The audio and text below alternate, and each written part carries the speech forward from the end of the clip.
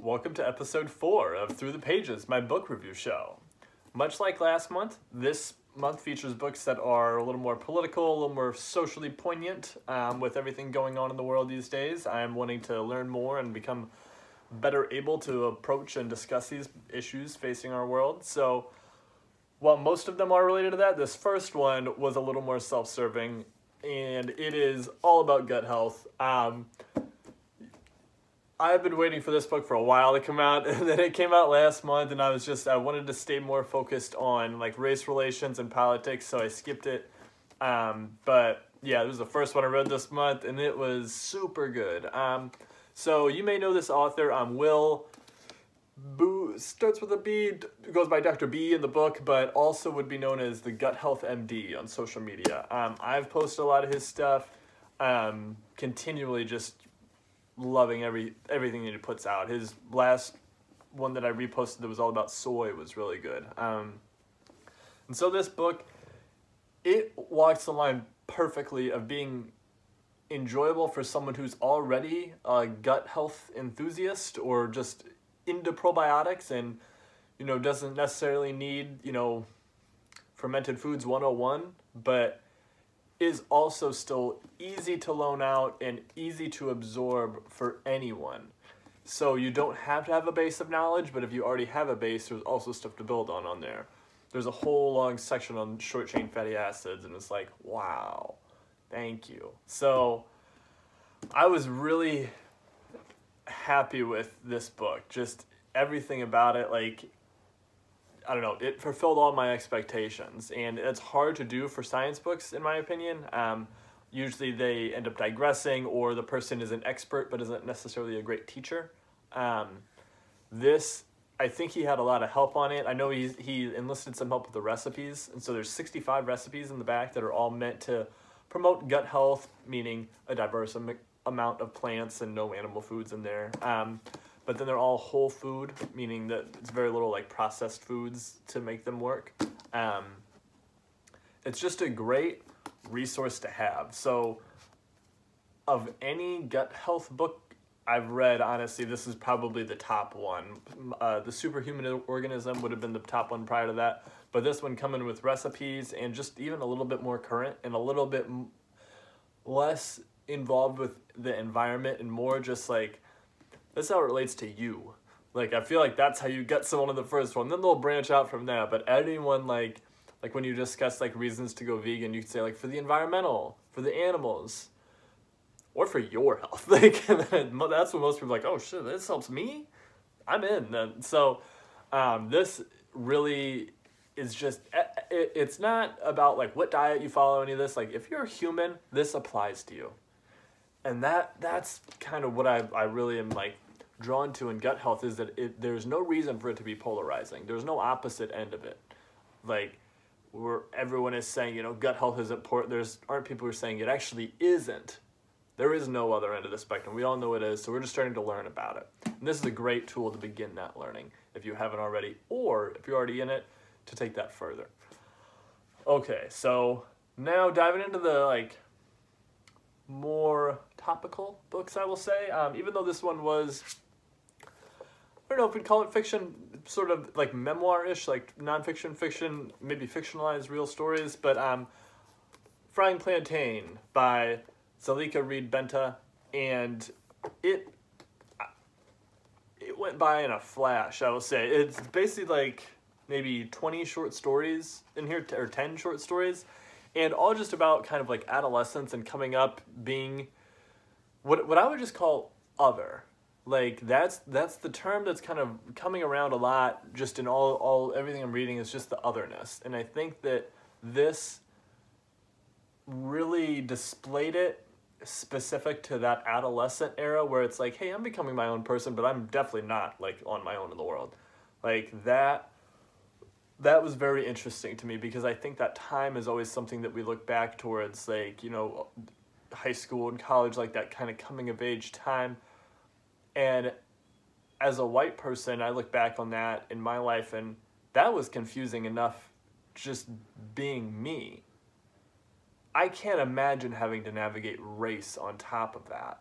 Or then in her case also being a female and what is generally considered a man's world. It just shows the layer of struggle that others have had to deal with that is unbeknownst to us, but that we would still look at someone as maybe less educated. Like it's just staggering how much challenge and ability that she has or anyone has that to make it out of this. And then think of like starting first day of college, like, oh, we're all in the same place here. It's like, yeah, but one of us has done it way more in life, culturally, interpersonally, like, and this just kind of highlighted that without it having to be in such a heavy way. Like, it's not like you're reading,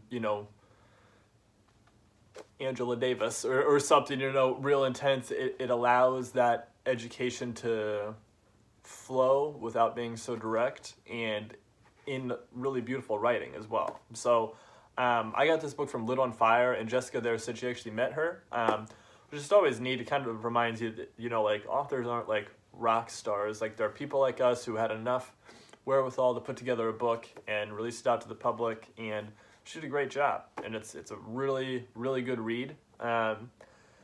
It's nice that in these times where we all want to be learning, we all want to take in as much as we can, but we all know that there's burnout, and there's a certain point where it's like, okay, I've taken as much as I can, or, I use reading as my time for relaxation. If that's super critical, hard learning, like, I might not do it as much, where if you have stories like this that have education in them, but it's also done in a way that's a little bit not so abrasive, it allows for more education in total to come through. And so this was really good for that. Yeah. Next, getting into one of my favorite authors, James Baldwin. And this was maybe a book I should have looked into more before buying it. The Devil Finds Work was this one. And it was an odd read because it's essentially a collection of like movie reviews. And so at first I was like, oh, this might not have been the best book to read right now. I don't know if I learned so much from it. But on second thought, realized like this might be the best book, because I think after like this amount of time in quarantine, we're all scraping the barrel on Netflix. We've seen those movies we wanted to check out, we checked them out. Now what? Like, so what I'm thinking of doing, and I'll be honest, have not done it yet, is going through it and watching some of these movies, and then just reading like the essay that goes along with it to give it a lot more context. But it's hard to understand kind of like what movies were doing culturally at that time, or like relationships, like this actor being in it, this director doing this. Like, I'm so disconnected from that scene, like I barely know what's happening in like 2020 movie scene, if that even exists amidst pandemic. But like in this, it was, I think if I like say I had seen all those movies and now I went to read this, I'd be like, wow, those are some insights. But because I didn't know the movie, it gave me more information about like society at the time than that like specific film or actress, or like expanding on their story, because I didn't really have any story to build on yet. But this does give me just like a list of like classic movies to kind of check out, and then know that there's a little bit of James Baldwin narrative on top of it. It's really enticing. So I would say if you're like, I've never read James Baldwin, this is probably not the one to start with. But if you're like, hey, I like his voice and I like movies, check this out, and this can help you find more movies to like. So, still worthwhile to read. It had an incredible quote in it. And it would be a long time before I would cry, and a longer time than that before I would cry in someone's arms. So, even in movie reviews, James Baldwin is just gorgeous. Oh my god. So yeah, there's never gonna be, I can't imagine I'm ever gonna read a James Baldwin be on here, but like, it's not good. Like, he is consistently amazing. Alright, moving on to the next one. This was probably one of the densest with information, but I don't know, it wasn't as upsetting as you might think it would be. Like, there were points where it was upsetting, and I'll get to the last book of the month was very upsetting to read, and that's, this was information packed, but I was able to get through it without feeling so much, so I could stay a little bit more like clear-headed, I would say, while reading it. But why are all the black kids sitting together at the cafeteria, in the cafeteria? Beverly, Daniel, Tatum. This actually came out about 20 years ago, and this is just like a 20th anniversary edition. So there was like a 70-page essay in the beginning that has been added since, and has a lot related to kind of everything that's happening now. Hasn't gotten that much better in 20 years, actually, especially the last 4 years, probably a little nosedive here on civil rights. But this book was incredible. It really wasn't political at all, which is very difficult to do with these sorts of books, but honestly, like, it just kind of laid out what was happening or what has been happening, but honestly felt very similar to the last section of Wretched of the Earth by Frantz Fanon, where it was more about like the psychology of the oppressed or the colonized in Fanon's circumstance. But so basically just kind of looking at kids and how their psychology changes as they become aware of race or what their race means for them in the world. So like an example would be, very young age, all kids playing together, races doesn't matter, they're playing, nothing factors in. And then later on, they segregate on their own. And it's not because of disdain or hate or any of the reasons that you may see in adults. It's a camaraderie between someone who has experienced the same thing as you.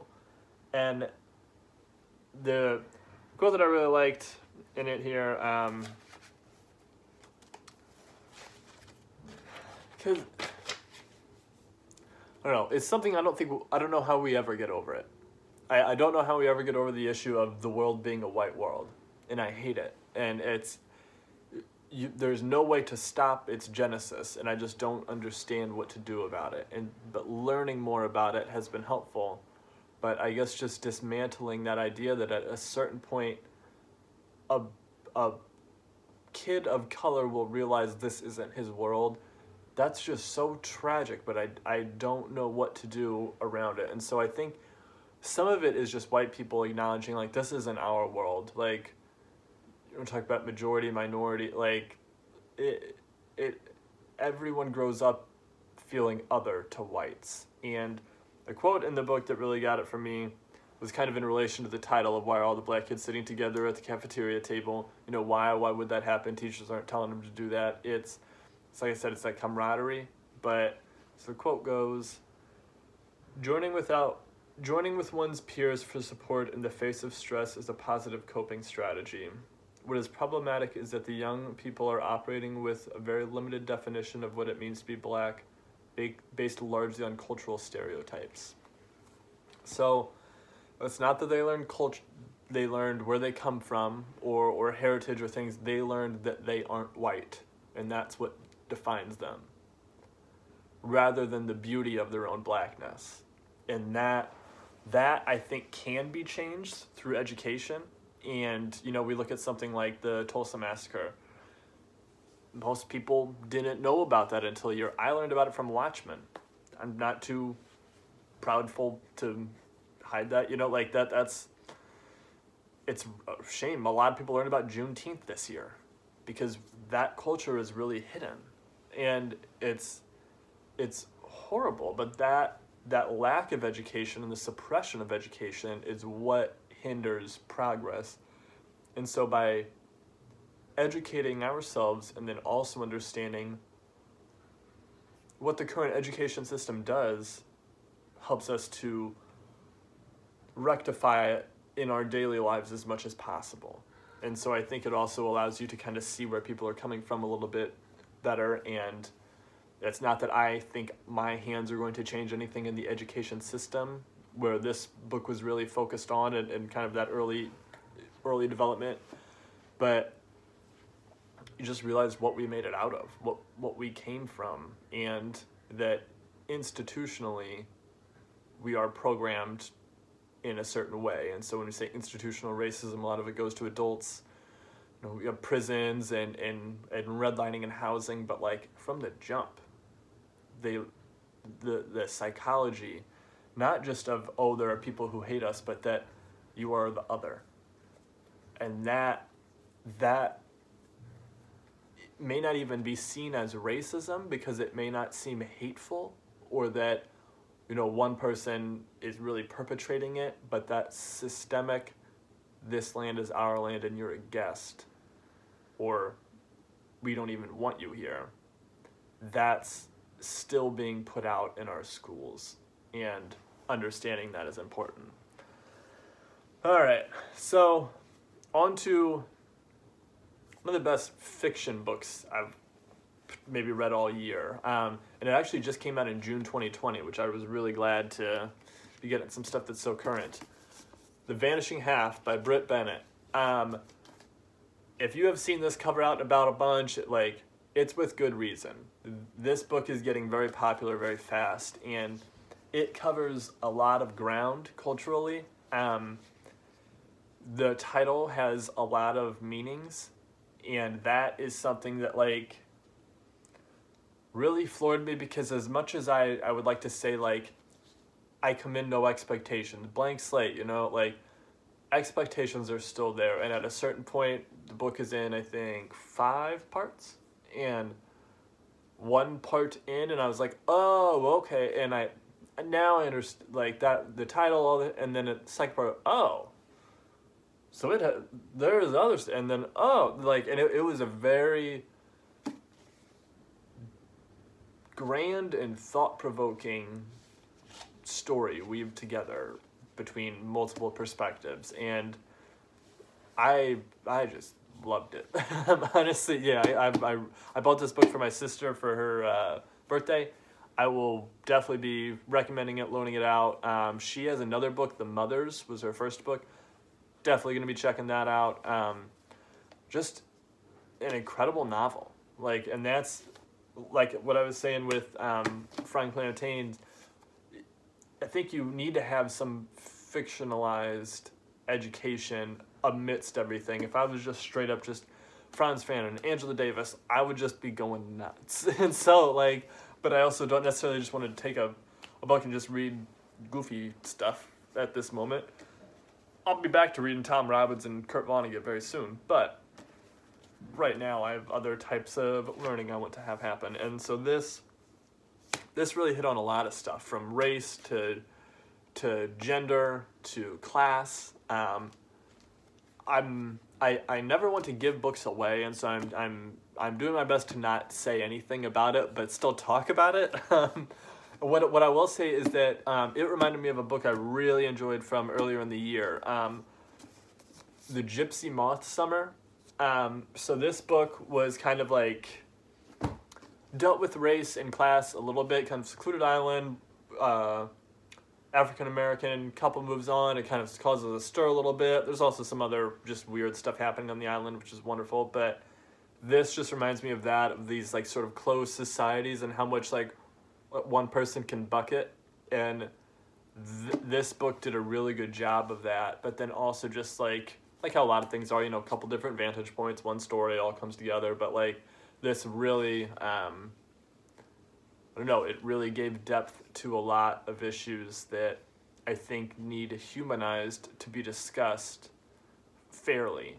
And so when we look at trans issues, if we've never met anyone who's trans, never really thought, it never bothered anyone, the law, the bathroom stuff, we never had anyone care about that stuff, and then we go to talk about it, we're probably going to be pretty careless with our opinions. And so I think for some people, you might live another 10 years and never meet a trans person if you're in a real closed society, older people or something, but reading about it, realize what that would be like going through. Just like with Frying Plantain again, adolescence is hard enough. Imagine dealing with that. Imagine just feeling like you're in the wrong body, or that you were born off, and that you've got a big change to make. It really was an insightful read, and I'm really glad she had that tenet in there, along with the race, along with the class, and it just really brought a good picture of the inequities in our society today, without being so harsh or finger pointy, because they are universal. It's not just someone else is perpetrating them and I'm on the good side always. We're always learning what we've done and what we can do. So this was just a really good read. It didn't leave me feeling worn out from the educate. It didn't make me feel like just, well, there's white guilt through the roof, job done. Like, that's not necessarily what like a book about race is supposed to do, in my opinion. I think it's important to feel that we should be doing more, but the level of guilt something incites isn't necessarily its rating system for how important it is. And this does a really good job of being able to like be in that without being so distracted by thoughts like that.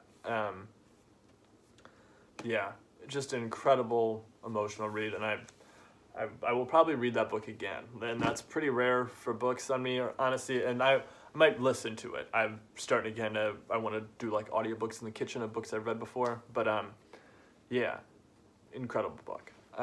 So the next one I was real excited to dig into because, like a lot of people, there are a lot of parts of our political society that I'm ready to tear down, ready to do away with, but I don't really know what comes next, honestly. And so, read the Socialist Manifesto as a means of starting to learn like what could be next, what has worked, what has not worked in other places. And what I will tell you is that this book is not a great advertisement for socialism. Now, if I just read the last quarter of it, it's super insightful, good, that's got me fired up. But it just goes over the history of it, and no one's done it well. So, like, it's kind of disheartening to just read story after story of, like, this society did it a couple years, and then it went so bad. Like, great. Anything else? Like, you know, so I learned some about socialism, which was basically my goal. I wasn't trying to, like, figure out, like, what do we do now? Like, I just want to learn other things besides capitalism. And so I did learn some tenets of it. I knew very little going in, I realized, and I think a lot of people are that way on socialism. We have feelings about it, but not necessarily like concrete understandings. And so even just like the difference between socialism and communism, you know, like if I'm going to be able to, you know, denounce capitalism or be pro-social, like I got to be able to understand all the nuances here to some degree. And so this was helpful in that. And I think it's something that we all should be taking the time to learn. Not necessarily I'm suggesting this book, but which is a good book. But it's something that affects all of us, the political system that our country uses. And so to just swear off of one because our parents went through the Red Scare and we were told that it's bad, and our history books said it's bad, it's all communism, so it's all just bad. Like, it's not really giving it a fair shake, you know. I look at like diet, you know, I gave 23 years to the standard American diet. I knew it inside and out, and then I tried the plant-based thing. If I had only ever been vegan and never tried it, I wouldn't have as much grounding to stand on to say like that doesn't work well. And so we've given a lot of time to understand capitalism. Let's let ourselves learn the other options. And just my perspective on where we're heading, it's going to be a fusion. It's going to be democratic socialism rolled into very slowly. It's not like we're going to be like, you know what, let's be communist. Like, that, never going to happen. And so it's going to be a gradual thing, but I think what needs to be shown are the things that can work. And what this book really shows is that, like, this is the stuff that hasn't worked. Like, yeah, when you get into the lack of private ownership and things like that, full communism, like, there's so many steps to get there. If we just start looking at Marxism, we're just going to be like, yeah, this is bizarre. I don't want that. I want to own stuff. Like, you have to see how we got to that point. And so this does do a good job of showing the potential evolution. But yeah, I would loan it with caution. So the next book, no surprise, very insightful. Angela Davis, Women, Race, and Class. This book was more radical than I thought it was going to be, which I loved. for some reason, if you think back to, reading something political from 40, 50 years ago, like, that it just wouldn't be as like, at the forefront as something is now. But not the case. She really was pushing it back then. Even just from in the political systems to how outlook of race, sex, like, everything. I mean, she's just brilliant. Look at the quote that I liked from her, but yeah, this was not her first go around, and you could just tell, like, she is in this language. I feel like you could just, like, put a recorder in front of her and she could just talk for 4 hours and then put out a book, keep talking, another book, and they would all be gold. Like, that's how I was pausing with this book a lot, where I'm just, like, reading, just like, whoa. So yeah, this is in relation to family structures after slavery within them, and just kind of like the roles that made for men and women, and how the system of slavery disabled men to really fulfill the roles that they generally would.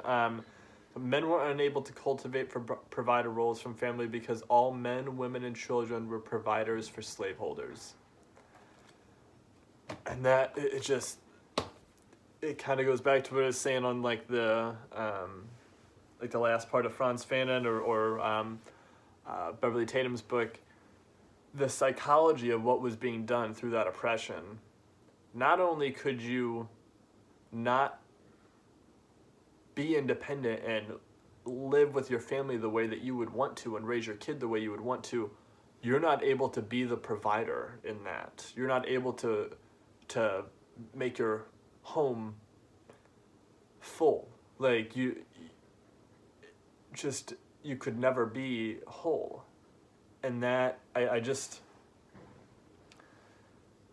it would take generations to get through that. Like, because, all right, say at that moment, that man who can't provide, now you're free. Okay. The son is now going to be raised by a father who lived in that oppression.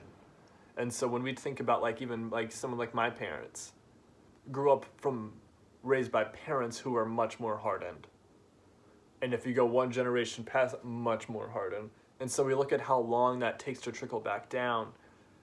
That's where, like, when we look at, like, everyone has the same opportunities right now. It's like, no, it's not the same. Like, because we have generational trauma, and some are dealing with it harsher, in more grave ways than others. So this was really insightful to that, and it's just wild to me that she could be vocalizing things that could be literally just said word for word today, and no one would think that came from 1981.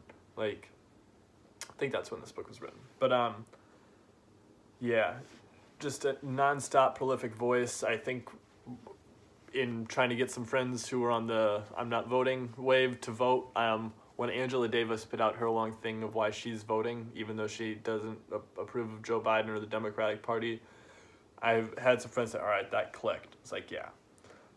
The thing that was going around is like, Angela Davis is voting for Biden. Like, what do you know that she doesn't know? And I love it.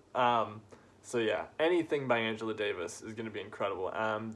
Are Prisons Obsolete is the next one I want to read. I have just, like, a lot of books that are getting sold out like crazy these days, and so I saw that one around and scooped it up.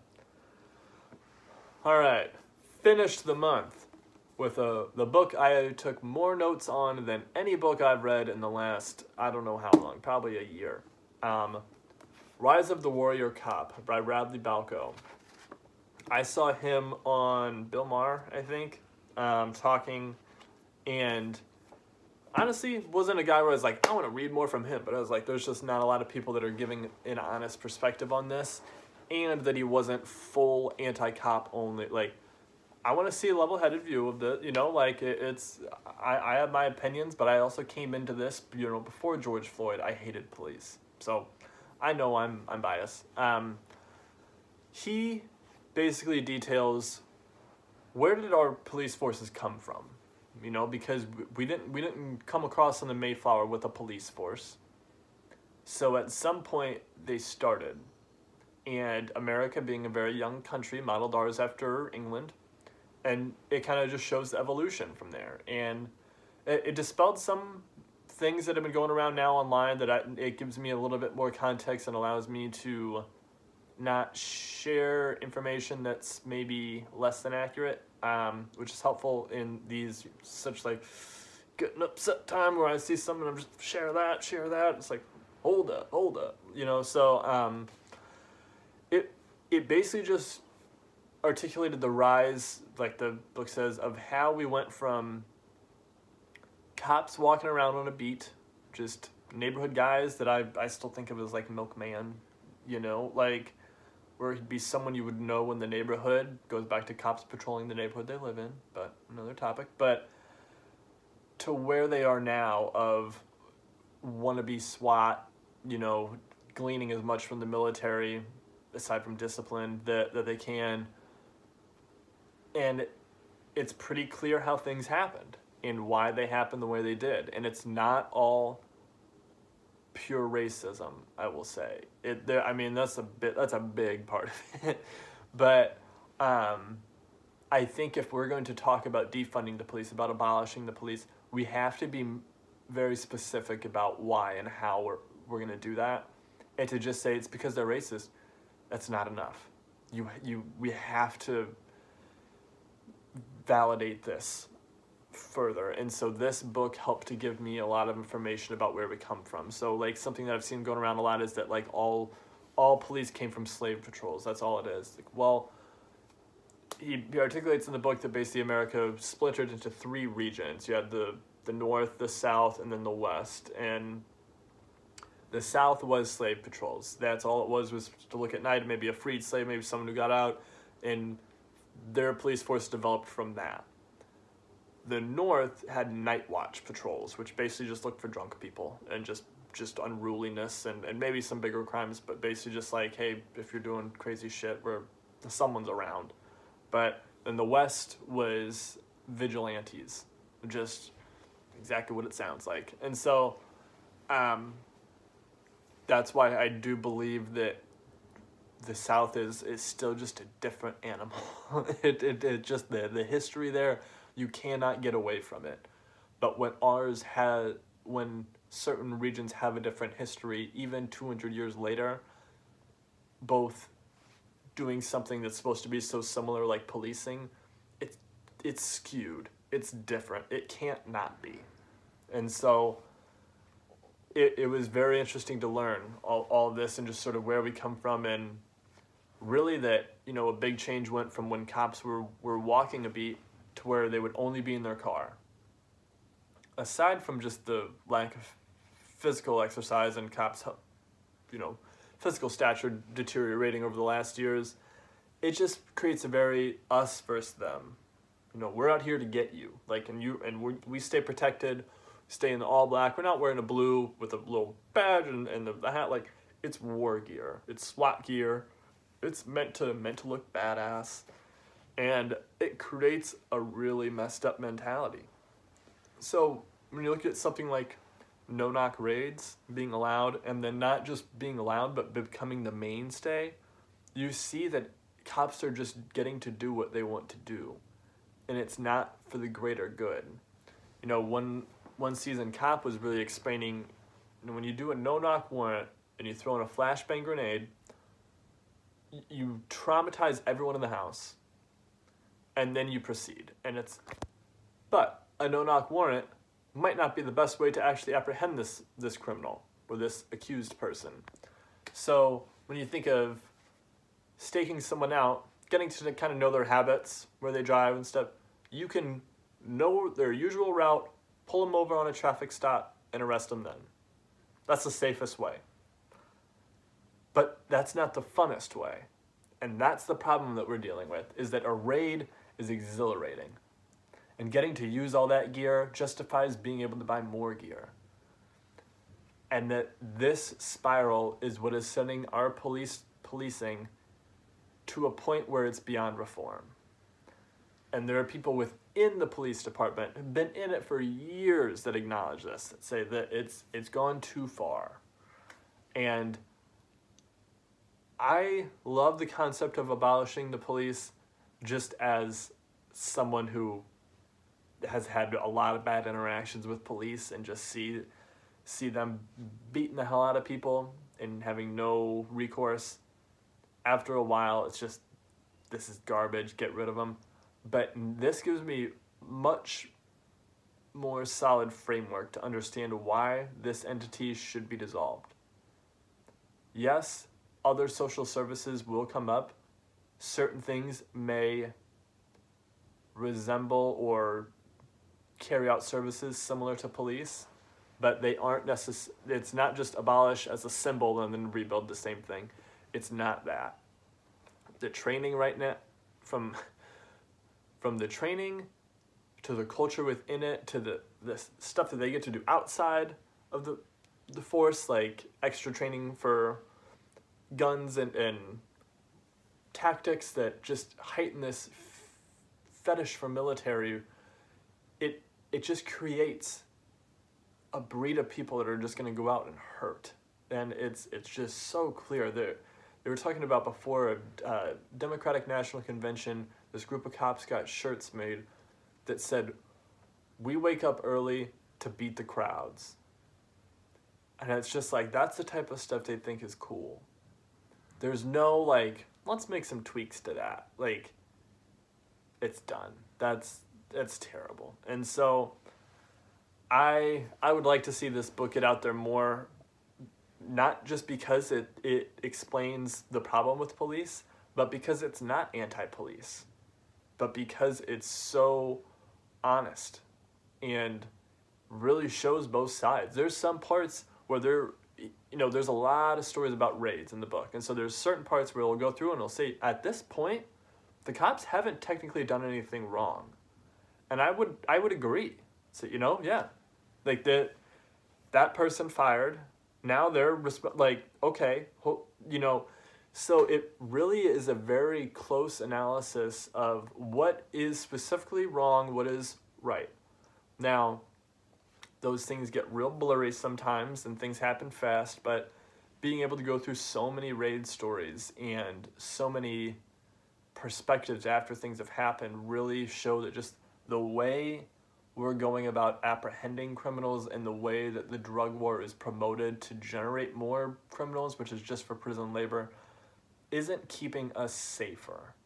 And if our mental health is deteriorating nationally, our crime is going up, our addiction is going up, then this increase we've had in policing doesn't seem to be calculated, doesn't seem to be working out.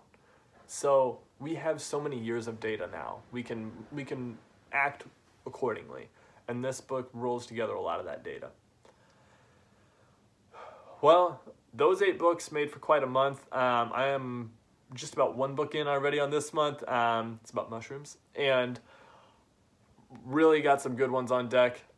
Thank you for anyone who's watching this stuff. This is episode 4. If you've watched all 4 of these, leave a comment. Seriously, let me know.